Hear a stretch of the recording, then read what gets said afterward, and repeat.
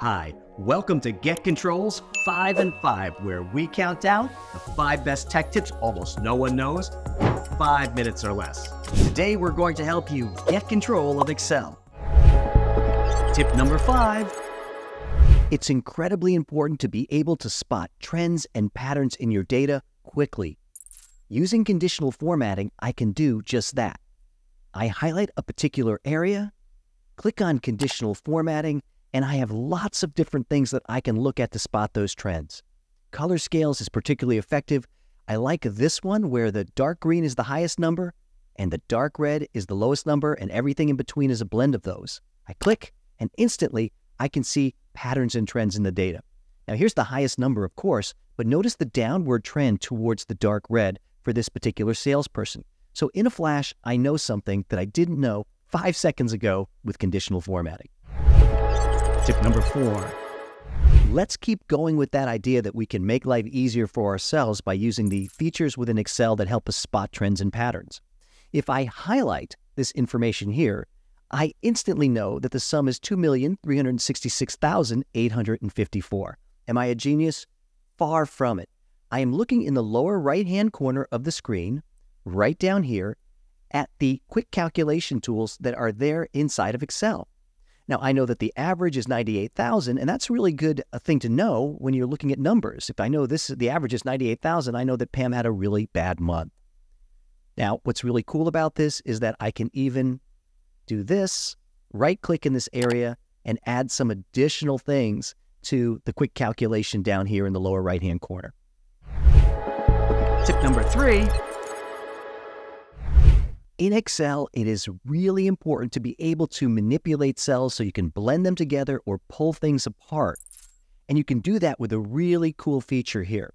So if I wanted Sheila Jones to be all in one area, I could type it once and hit Control-E. And Control-E puts those two fields together for the entire column. Can I take them apart? You bet. So if I do the same thing here, Sheila and Jones taking them apart, and hit Control+E, it works like a charm.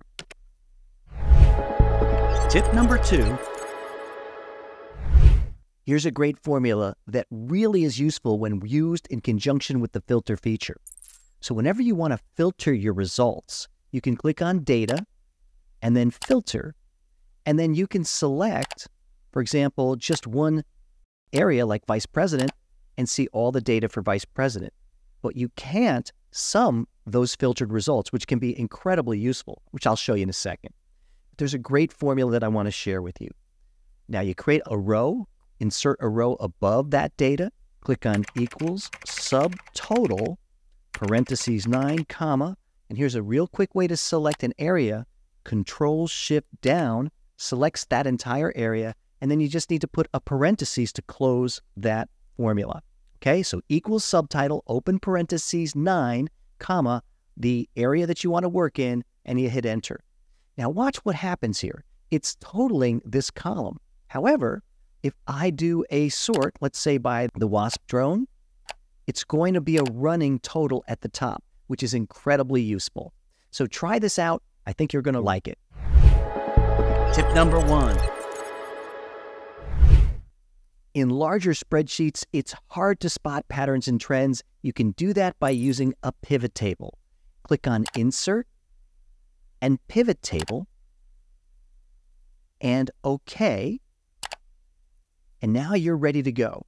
So what you're going to do is you're going to drag things down from here into this area so that you can see the data over here. So total sales, I'll drag down to values because that's a numerical value.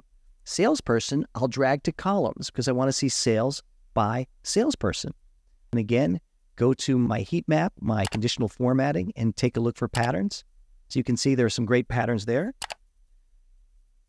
But I can keep going. Notice that the pivot table goes away when I click out of this area. I'm going to add one more thing. I'm going to add by lead source and drag that down to drone brand. Now I can see some really fascinating data. I can see patterns and trends, all thanks to pivot tables.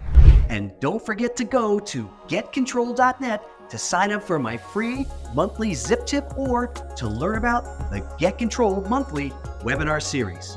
Well, that's it for now. I'm Mike Song, and I'm in your tech corner. See you on the next Get Control 5 and 5.